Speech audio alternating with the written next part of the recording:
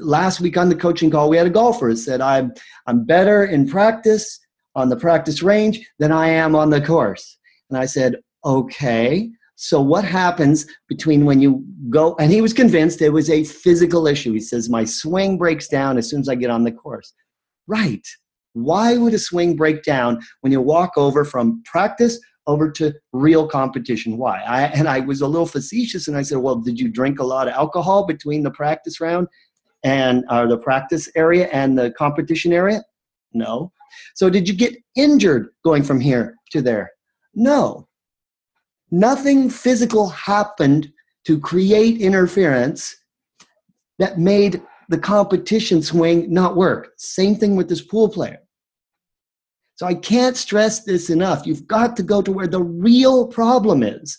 Now, normal sports psych techniques are things like turn your thoughts positive, which is why he says the thoughts don't choke aren't the problem for me. So if some mental guru says, well, you just need to start thinking positive, it's not going to do a darn thing for him because he's not triggering it with thoughts of don't choke, don't choke, don't choke. What's really happening? We have belief programs here at the unconscious level. The red ones are useless ones, or useless in terms of what's relative to our goals. In this case, relative to doing well in pool playing, pool competition, billiards. Green ones are useful beliefs. Black ones, represented in my model, are just neutral. They have no bearing on what we're trying to do. So, for example, a neutral belief program would be, something, let's just say, I believe your political beliefs, right? That has nothing to do with playing pool. So therefore, it doesn't get triggered. Now, what do I mean by get triggered, right? The unconscious mind controls the body. You're fine when you're at home, practicing pool on the practice range. None of those red ones are triggered. Now, in the pool player's case, it's high competition, high pressure.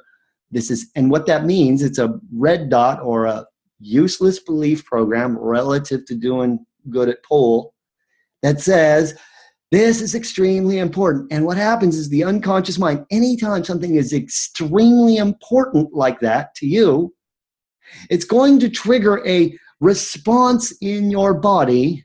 And it's basically the fear response, which means get ready to tackle this head on with all your focus and energy. And well, basically that's it. It's to put you right there. Well, that is not an optimal state for sports where fine motor skills like golf and pool and tennis and gymnastics and lots of sports like that. And so it is interference because blood, all your nervous system responses are all geared up for heavy duty action, mostly the big muscles. You don't need big muscles in playing pool. So it takes away fine motor skills in the tips of your fingers, basketball shot, if you're in that state, triggered by one of these belief programs.